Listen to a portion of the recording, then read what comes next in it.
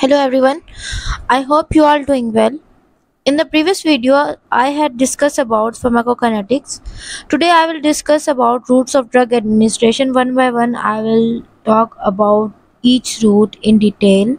Today I will talk about enteral route, and first we will tell about what routes of drug determine the speed, duration of action, intensity of action at given site, and often its safety. The routes are chosen according to the need, condition of the patient, and the nature of the drug. The available routes are enteral, parenteral, topical, and inhalation routes.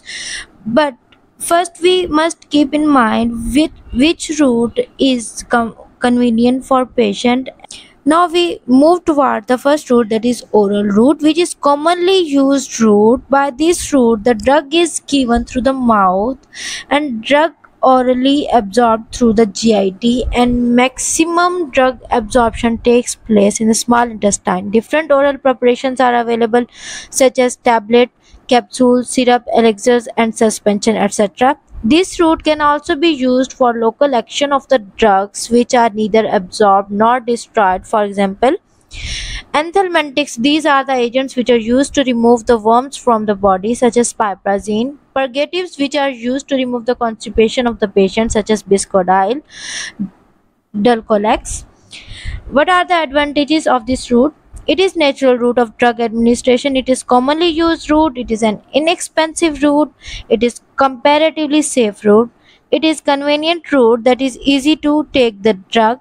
It is acceptable route. It is painless route, does not require the medical assistant. Gastric lavage is easily done by this route. This route can be used for the local action of the drug. What are the disadvantages? It cannot be used in emergency situation. It cannot be used in the patient suffering from vomiting. Irritant drugs cannot be given by this route. It cannot be used for poorly lipid soluble drugs such as streptomycin, kanamycin, and gentamicin. And it cannot be used for the drugs which are destroyed in the gut such as oxytocin, benzyl penicillin, insulin. It cannot be used for the drugs which cause discoloration of the teeth, and it cannot be used in the unconscious patient. These are the different disadvantages of the oral route. Now we move toward the second route, that is sublingual route. Sub means under, lingual means tongue. So this route, the drugs are placed under the tongue.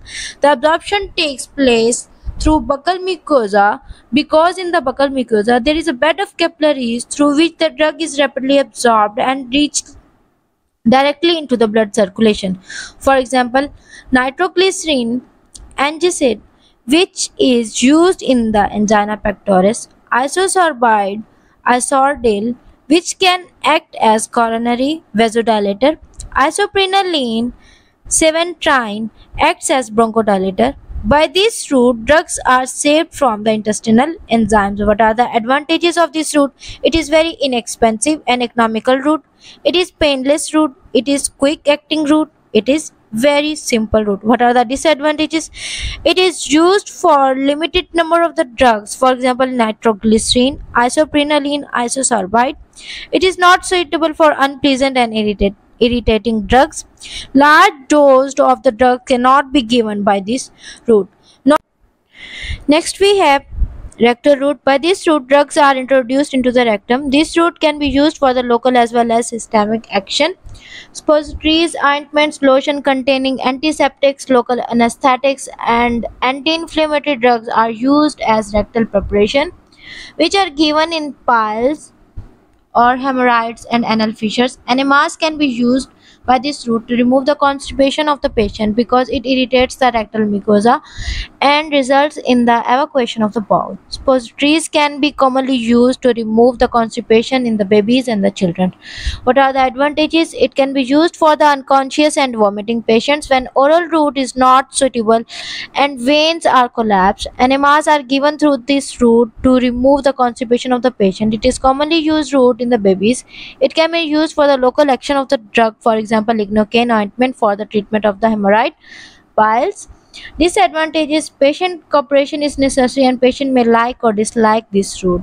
In the next video I will discuss about the parenteral route one by one in detail, and for more information like, subscribe my channel. Thank you.